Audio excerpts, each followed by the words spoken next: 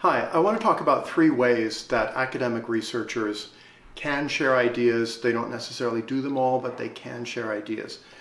Back in the 80s, when I was an undergrad and then a graduate student at Columbia and Stanford, I was trained in the standard academic way of sharing ideas, which is through journal papers, basically, right? So you have an idea, you do some research, some scholarship, collect data, do your literature review, publish it in an academic journal. Yay, it's peer-reviewed, it means something. Well, I quickly realized that that is a really deeply ineffective way to share ideas, because your typical journal paper gets cited 0 times or 1 time. Maybe it gets read by a few people. You get a long tail distribution where some journal papers do have high impact. But what does high impact mean? It means maybe a few hundred people read it, maybe a few thousand. That's the kind of scope of impact you can have through academic journal publishing. And then people would do academic books, right? Published by an academic press. The typical result of that is a couple hundred people buy the book and a couple thousand university libraries buy the book. Many of those books are never read even by a single person.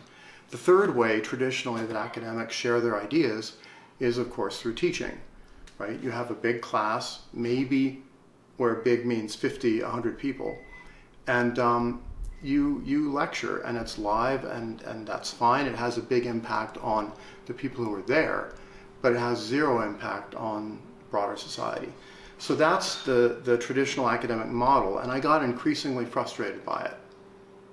Then in the 90s, when I was a postdoc in Britain, I realized there's this alternative model, what you could call a mainstream media outreach model, that is basically you do a trade book through a mainstream commercial publisher, nonfiction publisher. You get your book deal as an academic, you spend a year or 2 writing the book, the publisher spends another year polishing it, editing it, designing the cover, preparing the marketing, publishing it. So there's always a 3 to 4 year lag between the idea that you have and the book's release. So you can do that, and I've done mainstream book publishing. It's very rewarding, it's fun, it has some impact. If you're lucky, maybe 10,000, 20,000 people buy your book, and maybe 30% of them actually finish it, read it all the way through.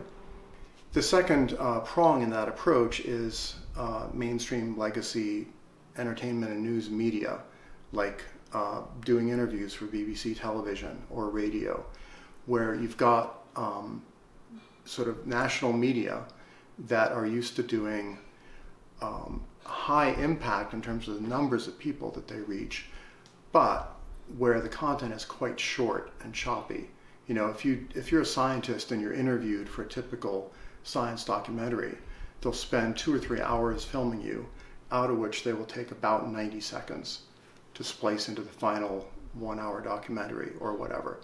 Likewise, you show up for an interview in a TV station, and you spend literally longer in makeup getting ready than you do being interviewed, particularly if it's live. So that's great, you can reach hundreds of thousands or millions of people, but the impact you have is paper thin. There's not a whole lot of content you can deliver. You can't make a sustained and nuanced argument, and you can't really interact as an equal. You're basically a supplicant saying, please have me on your show. So that's very rewarding in some ways, but it doesn't really let you express the full range of your ideas.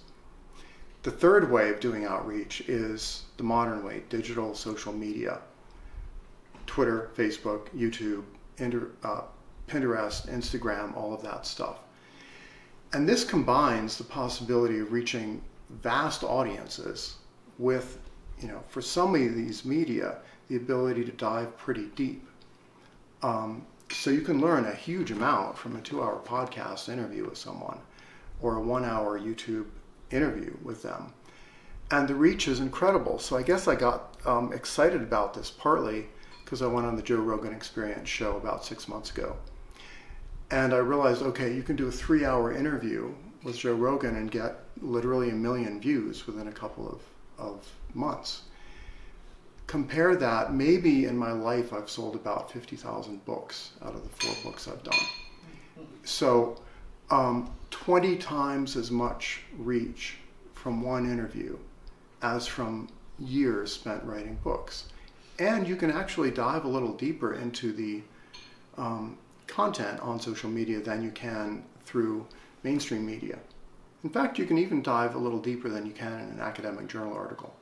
So this is why I'm excited about doing digital social media outreach of ideas, and why I've invested a lot of time in doing podcast interviews and now launching this YouTube channel. The sad thing is, most of my academic colleagues don't understand this new world, right? And they think, well, at best, if you eventually write a trade book after you get tenure and 2,000 people read it, that's a big deal. That to them is outreach. And I think the sad thing is, a lot of my colleagues have great ideas and amazing research, and they are just not communicating it to the general public, or even to other people in their fields, or other fields, or policy wonks, or politicians, or anybody else who matters. So their knowledge is staying siloed within journal articles and live in-person teaching and trade books and national interviews that are too short to make a difference. So I hope more of my colleagues will actually join me in social media world with their own YouTube channels. Some of them are starting to do this. Most of them aren't. But I think if you join in this social media revolution, you can have vastly higher impact with your ideas, and that brings all sorts of benefits. For example, better graduate student applicants. You can attract better colleagues to hire. You can network with better collaborators for your research. You can get your ideas known out there, so even if you only care about your journal papers getting cited, you'll still get more citations. If you at least do a 2 or 3 minute YouTube video explaining each paper, and just release it and let people learn about it. So that's my rant about the 3 different ways of doing public outreach and why we should favor the new way a little bit more heavily.